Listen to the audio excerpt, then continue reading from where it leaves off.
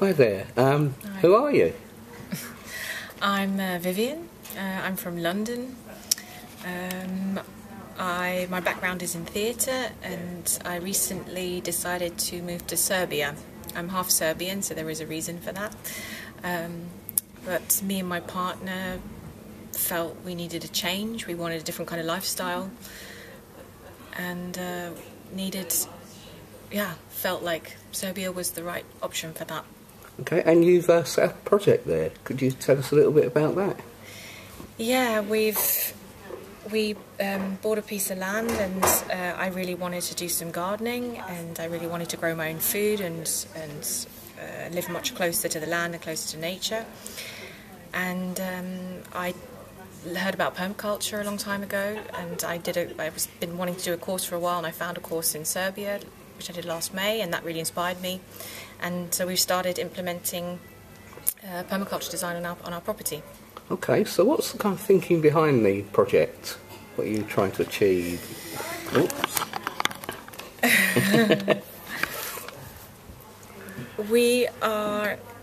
First of all, we are setting up an NGO, rather a not-profit organisation which works in the arts and theatre, specifically in international co-productions. But we also want to open our property to artists and other people who need to sort of get away from busy city life very often and find a place where they can create work and get in touch with the basic things of life. Okay, and you kind of mentioned this kind of, it's informed by the art. It's kind of a project that's bringing together kind of arts and permaculture. How do you see those two coming together? This is kind of an evolving thing, I think, but I think it's a lot about, obviously, creativity. There's creativity in arts and in permaculture design and gardening. It's even creative making and having a cup of tea in the morning. So it's about the way it's about the way you approach both of these things and the kind of your starting point. So looking at what you have, what materials you have, or what resources you have, and then working with what you've got, whether that's your skills or actual material resources around you, and putting it together and seeing the alchemy of what occurs. Okay, cool. Have there been any particular challenges in setting your project up, or day-to-day? Yeah, there are many challenges. The challenges are very often lack of needing help, needing more hands very often. There's often you have a big idea and it's very hard to make manifest because you simply need help, you need hands, you need human resources. That's often the hardest thing. The easiest thing to come by, but often the thing that's lacking. Yeah, for sure. So any sort of particular conscious design process? Would you feel it's been consciously a permaculture design project?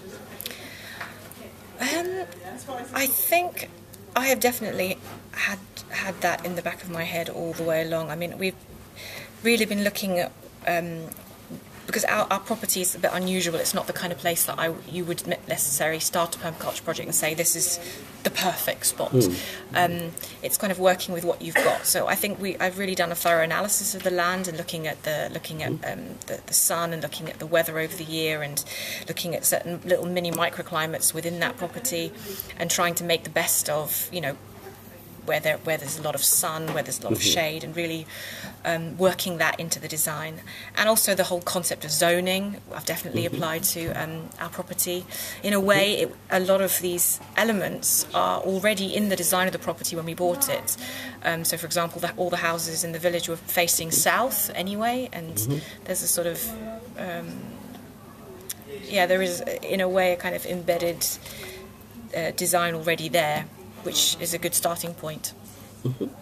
And something that particularly interests me is kind of how permaculture can kind of affect community, be positive for community. Do you feel your project is something that's going to be benefiting a wider community? Well, we're doing a lot of things with locals.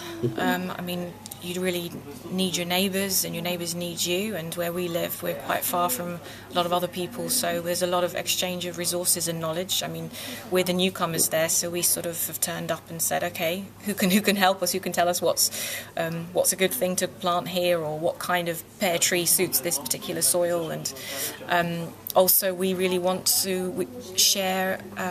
For example, the work that the artists that come to us, what they create, there's going to be opportunity to share that with the local community. And we also are going to have some shows happening on our property as well, which involves like a little mini outdoor theatre. So that's also something definitely for local people and promoting the local area. We have also a couple of documentary films that we'd like to make, which are combining sort of the arts and environmental issues, and this is all going to be involving local community. So that is a big part of what we're doing, yeah. Great, that sounds fantastic. Okay, well, wish you all success with your project. Thank you very much. Thank you.